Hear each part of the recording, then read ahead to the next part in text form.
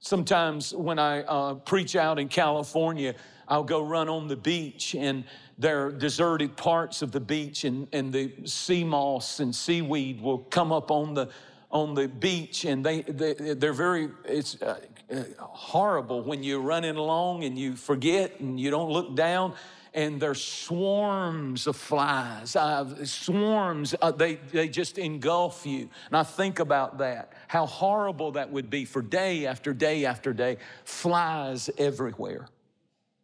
And all of the Egyptians will have it in their homes, in their families, on their children, on their babies, on their young toddlers, flies on everything. But then he said, but in that day I will sever and draw a line in the sand, and my people will dwell in Goshen, and there will be no flies there.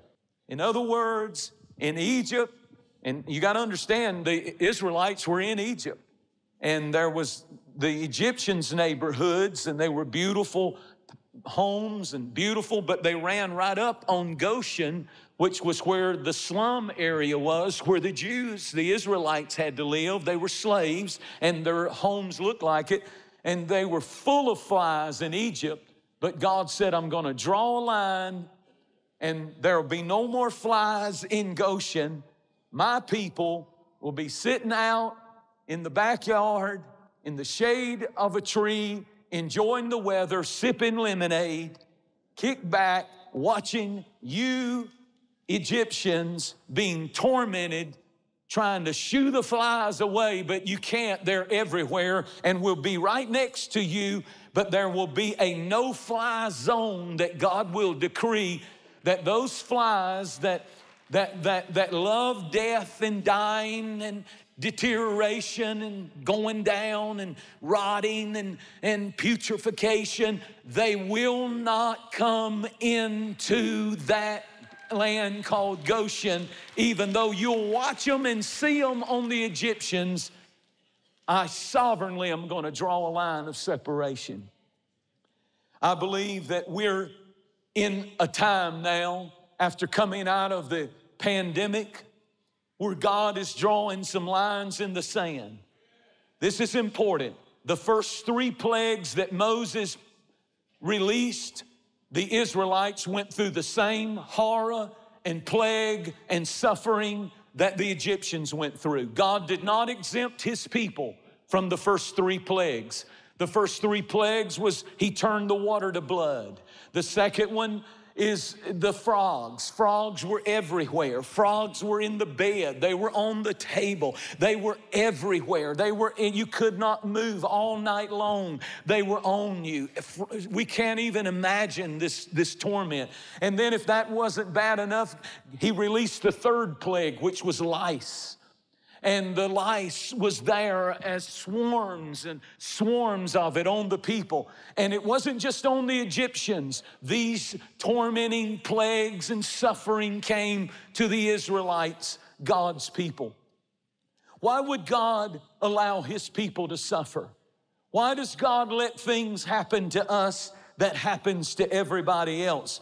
Just because you have faith and just because you pray and just because you believe God does not mean that you will not find yourself in a faith fog where you don't understand. And you're saying, God, I understand why that person's going through that, but I don't understand why good people suffer and good people go through tragedies and good people have heartbreaks and good people have things go bad and go south in their life. I don't understand that. But here is a great lesson in this. God allowed the Israelites to suffer just like the Egyptians, and here's the reason why.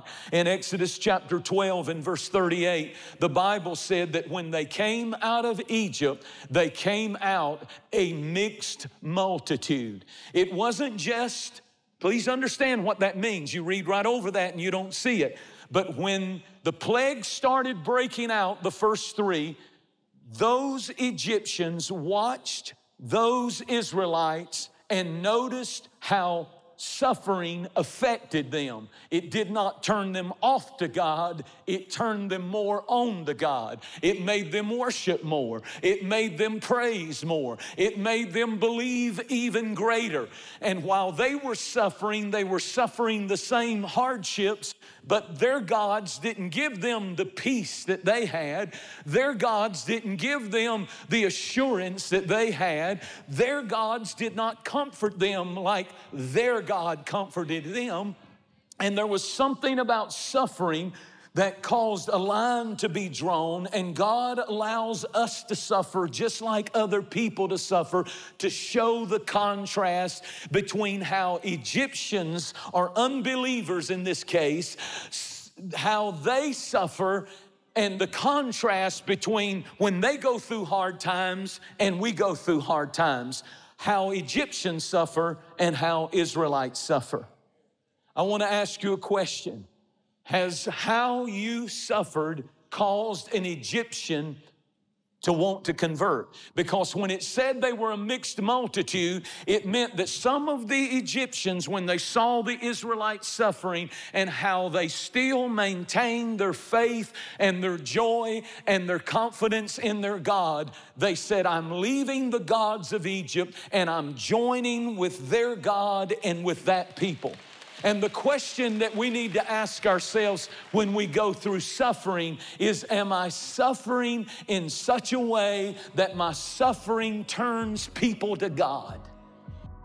Thank you so much for watching. Make sure that you subscribe to our channel so that you can get notifications on new posts and live streams. Be sure to share this video with a friend. You never know how you can send the Word of God right when somebody needs to hear it. And you can use your social influence for good, for the glory of God. Thanks again. Share it with a friend. And I really appreciate you watching. We'll see you next time.